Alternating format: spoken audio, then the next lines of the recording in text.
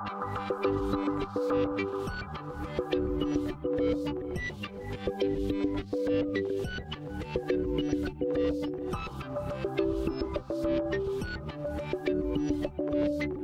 a world of Raspberry Pi cases, one case rules them all.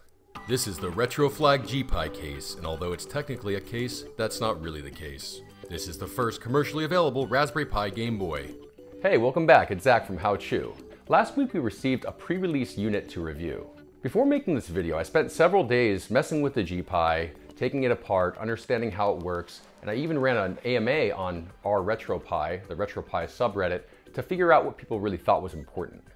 Simply put, the GPi brings retro video game emulation further into the mainstream, all while making it totally portable. Because the Retroflag GPi is actually a Raspberry Pi case, it relies on the tiny $10 Raspberry Pi Zero or 0W computer, which it cleverly houses in a removable cartridge. The rest of the electronics inside the GPi are nothing but a simple interface for the inputs, screen, power, and speaker.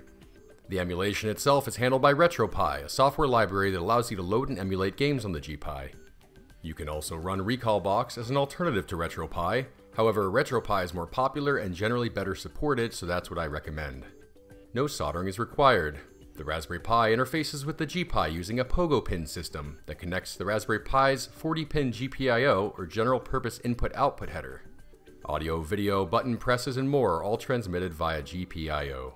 Now the GPi is expected to be released between June 10th and June 15th of 2019 for a price of $69.99. Now I've left a link in the video description where you can buy it once it goes on sale, save that link and check back often as the first batch is expected to sell out immediately. In this review video, I'll cover the basics of the Retroflag GPi and how it works.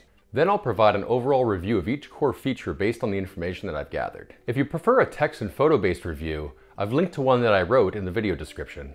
Now in a week or two, I'll be releasing a full setup, configuration, and usage video for the GPi, so be sure to subscribe now so that you don't miss it. The GPi allows you to play and emulate thousands of your favorite retro games all on the go. Let's dig in. For years, clever makers on the Pseudomod forums have been building their own portable video game emulation consoles by putting Raspberry Pis into original Game Boy shells. What started with a lot of parts and soldering evolved into all-in-one printed circuit boards such as the Kite Circuit Sword. Now while Kite's brilliant Circuit Sword PCB takes a lot of the pain out of building your own Game Boy Zero, it still requires a substantial time investment, a knowledge of hobby electronics and soldering, and access to certain tools. Now in the box you'll find the GPi itself, a power cable, and a reversible screwdriver. You'll also find some instructions for putting everything together. So there are a few things you'll need to buy in addition to the GPi itself. You'll need a Raspberry Pi Zero or 0W computer. I recommend the W because it adds Bluetooth and Wi-Fi into the mix. You'll also need a micro SD card for storing ROMs and the overall operating system, and an adapter for inserting it into your computer. You'll also need 3 AA batteries, either rechargeable or disposable, though obviously I recommend rechargeable batteries. I'll cover power more in depth in a few minutes. The GPi features many of the features of the original Game Boy, including an internal speaker, DC barrel power jack, screen brightness wheel, volume wheel, headphone jack, and power switch. It also adds a few like easy external SD card access. The unit features a DC barreled USB cable that will power the unit without batteries. You can connect this to any 5-volt power source, such as your computer's USB port and AC adapter, or even a portable power bank. Now the Retroflag GPi case is slightly smaller than the original Game Boy, but otherwise it's a faithful recreation. Conspicuously present on the face of the device are new X and Y buttons, allowing you to play additional games from the Super Nintendo era onward. On the back, 2 shoulder buttons further cement the number of games you'll be able to play. Gone are the days of waiting for the next street lamp to pass so that you could unpause and continue your game on a hellish green screen. The GPi features a full color IPS LCD display and a wider aspect ratio than the original Game Boys. At 2.8 inches, it's also noticeably larger than the original screen, despite the handheld itself being smaller. Now again, the GPi screen resolution is 320 by 240. This is sufficient for playing retro games, which were designed for low resolution displays to begin with, but sometimes the menus can be a bit hard to navigate because the text gets a little bit chunky. As far as quality goes, Retroflag got this right. Cheap plastic and mushy unresponsive buttons would be a deal breaker, but the D-pad responds nicely as do the other buttons, and the plastic seems to be the same plastic that was originally used. The color's even spot on. The GPi is powered using 3 AA batteries, providing a total of 4.5 volts. Now since the Raspberry Pi requires 5 volts to run, there must be some internal circuitry boosting this 4.5 volts to 5 volts. Now when you boost voltage like that, you decrease the total output amperage and thus the overall capacity of the batteries themselves. So after running some basic power benchmark tests, the GPi seems to consume an average of 350 milliamps at 5 volts.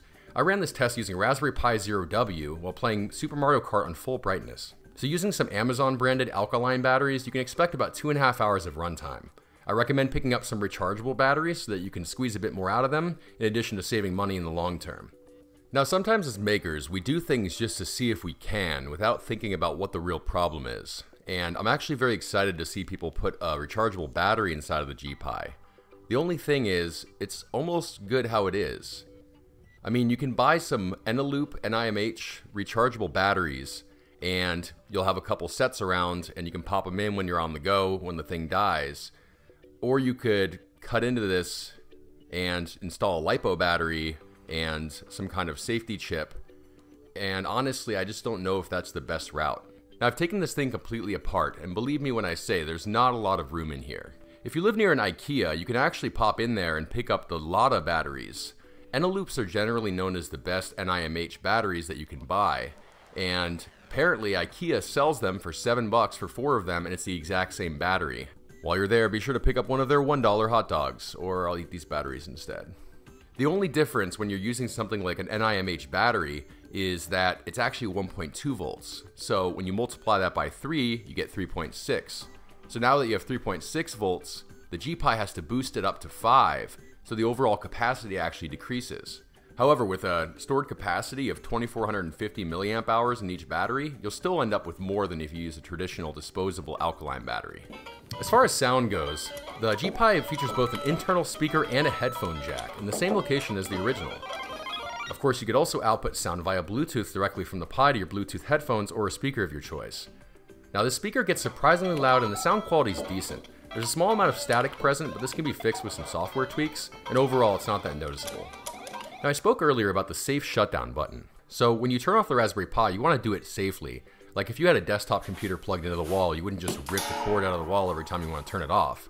What happens is anything that's processing at that moment, anything that's being written to memory, can get corrupted because it's only partially written, and it only takes a few times of improperly shutting down your Pi to totally corrupt the operating system, and then you have to reinstall everything. So since the Raspberry Pi doesn't actually feature a power button, usually you'd have to install one yourself, and then you'd have a script that would wait for you to push the button, and then it would send the safe shutdown command. So Retroflag cleverly created their own shutdown scripts that you can pull from GitHub, and then you can use the toggle button on the top to safely turn the unit on and off. Now, someone on Reddit asked me what would happen if the batteries died, if the GPi would shut itself down, so I ran a test overnight with my webcam, and it turns out that when the power gets low, the LED starts flashing, and then it does initiate a safe shutdown, which is a really nice touch. Now, overall, I've been very impressed with the GPi, especially for only $70. They probably could have charged closer to $100, and they would sell just as many. It's a little bit small for my hands, but so are the Game Boy Color and Pocket, so I'll let that one go. Overall, it's a very faithful recreation. I think it's very clever that you actually take the cartridge apart to put the Raspberry Pi in. And I'm really excited to see what the modding community comes up with. Now you can find a link to buy the GPi in the video description along with some other helpful resources. I hope you found this review useful. If you did or didn't, please leave a comment and let me know about it. Again, don't forget to subscribe. We have tons of GPi and other content coming up. Here's a little spoiler. If you enjoyed this video, maybe you'd enjoy some of our others. We make great projects all the time, from 3D printing to Raspberry Pis and more. And as always, thank you very much for watching.